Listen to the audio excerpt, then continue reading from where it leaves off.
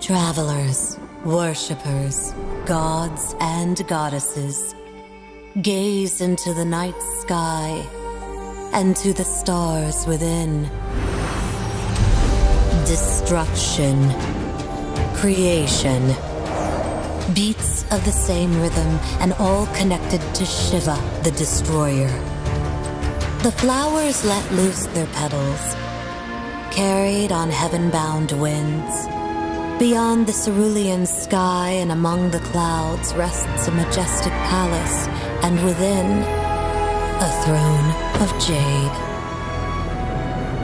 For those of renown, for those that seek nothing before honor, for those that swear the oath, the knights await, alongside a seat at the round table.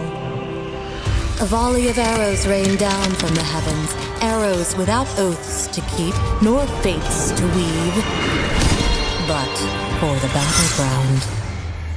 Yet, like all things, war passes like the tides. The sun sets between sea and sky in a place of wave and isle. The sun will again rise, and so too will a hero. The end, much like our beginning, is a celebration. The journey in between calls for revelry, for it is what unites us.